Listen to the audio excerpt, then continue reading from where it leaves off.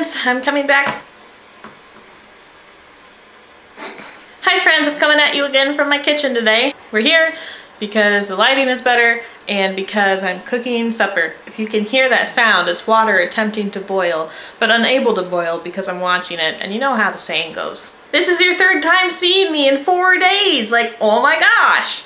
Oofta! I was hoping we could have done something together, but then when we were at my house, I forgot to get my camera and we were tired, and we had a big day the next day, as Lizzie told us, and it was good. Amanda had her bachelorette party. No, that's not what she had. Amanda had one of her bridal showers this weekend, and it was a good time. We got to see a lot of people we don't normally get to see. I got to write down all of Amanda and Adam's presents and who gave them what, so they can write lovely thank you notes to all of their friends and family.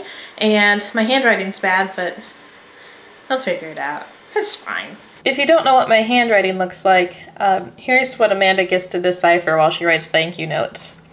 From Katie, gift, who knows? But I was writing faster than that, so I'm sorry guys, I did my best. Please forgive me. Let me know if you can't read things. Oh my gosh, I'm so nervous you're not going to be able to write thank you notes. My water is boiling, so I'll be right back. Green beans, green beans, green beans! What are we eating? We're having green beans. I bet you thought I was having pasta, but I'm not. Having some produce. And there we go. A small rack of ribs, courtesy of my father, some green beans, some cottage cheese, and some milk. Very healthy. Thank you for noticing. So I've decided to get better at baking, so I bought this book called How to Bake Everything by Mark Bittman. And it's basically 600 odd pages of, you know, how to bake everything, like the title says. And, you know, I'm having a lot of fun with it.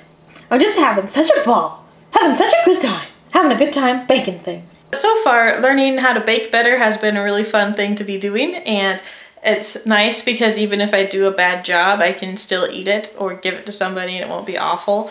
So far, I probably just jinxed myself and everything. I'm gonna burn my house down. Oh my gosh.